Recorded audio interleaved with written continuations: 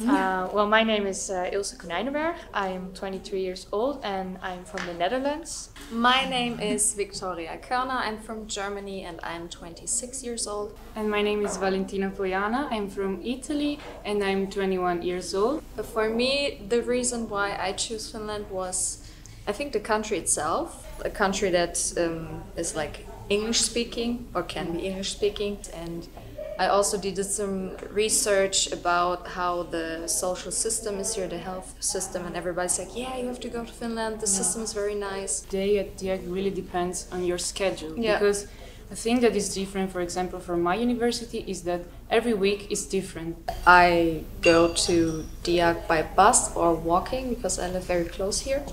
Sometimes when we have like group projects, we go to the library and get a laptop or do some work. I experienced a lot of the independent studies here at Diak, but I really enjoyed that. You had enough time to do that and to explore Finland and Helsinki and everything. In free time we also had the possibility to do trips, like to visit Lapland or to visit St. Petersburg, that is really close to Helsinki. There's, as I said, a lot of nature, so just exploring different parks or islands. We went also a lot to saunas. Yeah, that was fun. Yeah, to the Sampa sauna. Yeah, you too. Very public.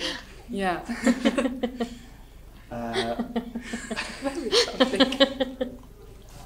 I appreciated the winter and also the snow because we don't have that much snow in Italy. Yeah, cold winters.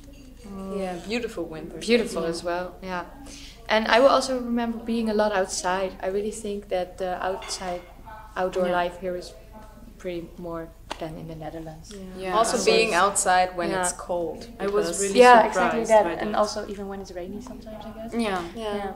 Mm-hmm.